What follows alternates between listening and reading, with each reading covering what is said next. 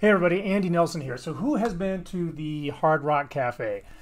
Specifically the Hard Rock Cafe in Panama. And I don't mean Panama City, Florida. I'm not even sure if there is one there. I'm talking about Panama, the country, Central America. Well, I haven't, but you know what? I actually got this when I was down in Panama. Yes, believe it or not, I was in the Army at one time and I went down to Panama for a jungle training rotation. And sure enough, I said, I'm going to get myself some things, while I'm down here. I'm 19, I'm in a foreign country, so I'm buying some local Panamanian art. And when I say that, I mean tapestries, which are probably made in China for all I know. But also I got some shirts, and one of the shirts was this one right next to the water, some street vendor. Now, I'm pretty sure looking at this, and I don't think I knew this, I probably knew this then, I think this is probably counterfeit. And you say, what is a counterfeit, okay? Well, let me start out with this. So counterfeiting, we've all heard about it. And if you've watched any of my videos, you've heard me talk about trademark infringement. Counterfeiting is always trademark infringement. Trademark infringement is not always counterfeiting. What do I mean? Simple.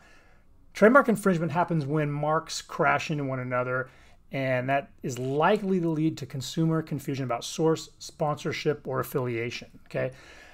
So you might have somebody have like the Soft Stone Cafe, and people might say, wait a minute, is that, consumers be confused about that? Or how about the Hard Stone or the Hard Slate Cafe or Hard Slate Restaurant or something like that? Arguable, right? Whether consumers might be confused. Counterfeiting, though, means it's trademark infringement that is up here. We're talking about deceptive infringement. That is taking a trademark that is registered with the Patent and Trademark Office, and someone creates what we call a spurious imitation of that mark. This, right? That means basically taking the exact mark. There's no doubt about it. It's not this, this accident. This is taking the exact mark, slapping it on something, and profiting from it. So it's the worst kind of trademark infringement there is. And luckily for you, because you're always going to be the good guy, right?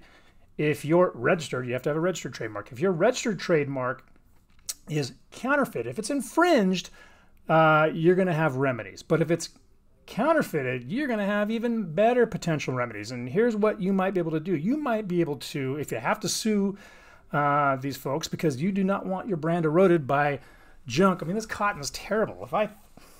I probably knew at the time that this was garbage, but I feel it now. It's just like terrible. Does Hard Rock Cafe want to be associated with a really junky product? No, that can cause some real brand damage. You don't want that to happen to you either. So if you are getting counterfeited, you have to sue. What can you get? Well, tell you what. One, you can get, your actual damage if you can prove it. That's not exactly easy. Or if the other person has profits, you can get those. But I mean, you're talking about a lot of proof issues. That could be tough. But let's say you're able to do that. You also might be able to get those. A court may triple them, right, to give you a remedy. That could be very helpful. You might be able to get your attorney's fees paid by the other side. That's quite a hammer as well.